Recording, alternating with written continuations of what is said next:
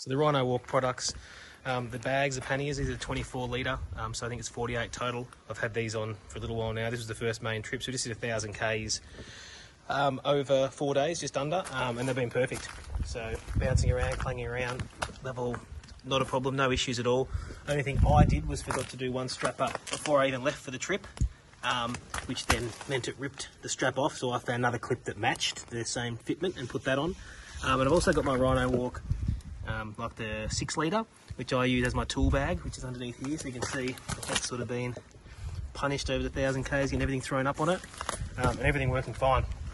So both bags, the saddle bags, work perfect, no issues at all. So waterproof, I've got dry bags in them anyway, but perfectly waterproof, withstand everything, didn't come off at all, so they didn't have any rubs or abrasions to check that side of it, but just perfect panniers to have on the bike.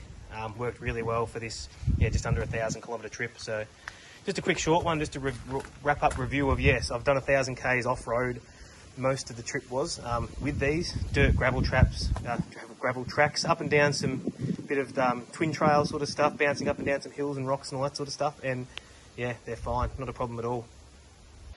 So if you like this video on the Rhinowalk saddlebags, and also a little 6 litre one underneath that I use for my tools, please feel free to hit the like and subscribe. I've got more videos on this sort of stuff and reviews moving forward over time. Cheers.